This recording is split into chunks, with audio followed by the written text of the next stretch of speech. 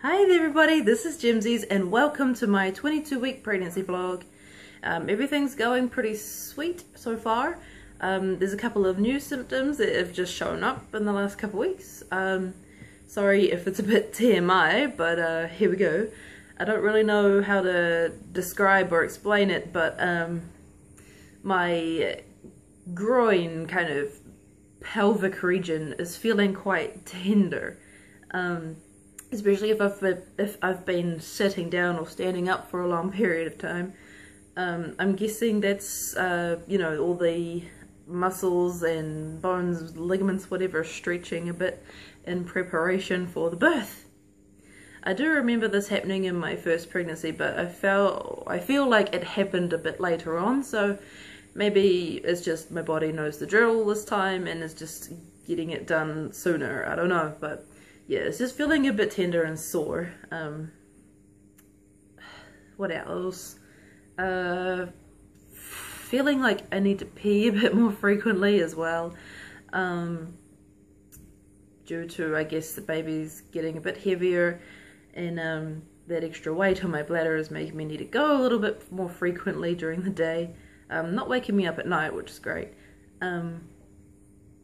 Also, a little bit of constipation, a little bit of indigestion.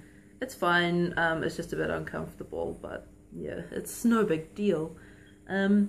Also, I feel like I'm molting. I don't know, I feel like I still have a decent amount of hair, but I've just kind of noticed in my hairbrush I need to be clearing it out and cleaning it kind of every other day, whereas usually it'd be more like every week or so. So I don't know, it's coming out in the hairbrush. I feel like it's more noticeable in the hairbrush than usual, but I can't really tell in my hair just looking at it. I don't know. Yeah, so those are my new symptoms. Some old ones still hanging around. My lower back is painful. It does feel better if I have gone for a walk that day, but not if I have done too much exercise that day.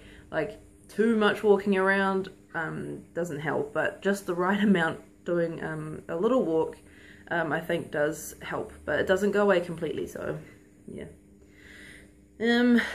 Okay, let's see how baby's doing in my bounty book. So 22 weeks. That's too far. Your baby measures about 19 centimeters. Can now hear your voice if you talk, read or sing to your baby. The skeleton is developing rapidly as bone forming cells increase their activity. So that accounts for a bit of weight as well. Taste buds have started to form on the tongue. Fetus can touch as brain and nerve endings are forming. Baby boy's testes have begun to descend from the abdomen. Baby girl's uterus and ovaries are in place and vagina is developed.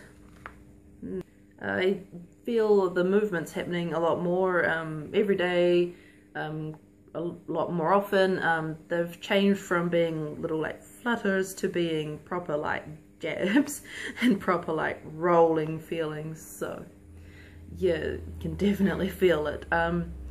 But they're not quite strong enough for anyone else to feel just yet. I think that'll happen sort of within the next month or so. But yeah, it's always great to feel baby moving around in there. Without further ado, I promised a gender reveal in the previous vlog. So here we go. So did you guess boy or girl? Because we are having a girl! Oh, my partner drew this on this little chalkboard when he found out. As a nice little way to reveal to our friends. I think it's quite cute. So yeah, it's a girl. Really exciting, very happy about it. I did suspect it was a girl way back in the beginning, really, with the morning sickness being so bad and my skin being not so great, and especially my suspicions were confirmed at the 13-week scan when we saw that baby was quite a bit smaller than Connor was. So it made me really suspect that it was a girl. But yeah, so we found out at the 20-week scan when the sonographer asked if we wanted to find out. I looked at my partner expecting a no, but he was like, yeah, okay, why not? And there we go. So it's a girl. We had told everyone that we didn't find out, that we were keeping it a surprise and everything, but we waited until my mother's wedding on Valentine's Day, and we just kind of got her alone for a second. My partner, he was like, oh yeah, I have to go and get a shotgun. And Mum's like, why? What are you talking about? He goes, because I'm having a daughter. So yeah, it was funny. Yeah, so he's definitely come around to it. He's excited about having a girl. I'm excited about having a girl. Like I said, I definitely had a strong feeling that it was a girl right at the beginning, just because of the real bad morning sickness and stuff. I'm not the type of person that's like, you know, put all your eggs in one basket kind of thing, so I don't feel like it's 100% sure until she's born and, you know, you see it, you know, kind of thing. Sonographers are usually right, you know, most of the time, but there are a couple of times where they do get it wrong, so I'm not gonna go out and just buy a whole lot of pink stuff and, you know, that kind of thing. Of course I'm gonna get some pink stuff, because we have quite a lot of boy stuff anyway, so yeah, I'm just not gonna go crazy with the pink.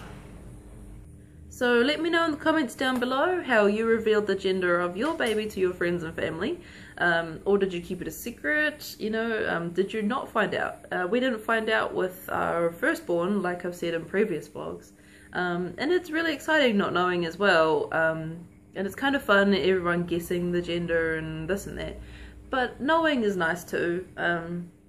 You know, kind of preparing yourself for what you're gonna get, I guess, in a way. Yeah, hit subscribe while you're down there to follow me on this pregnancy journey, and I'll see you in the next vlog, week 24. Alrighties, take care, thank you so much for watching, bye for now.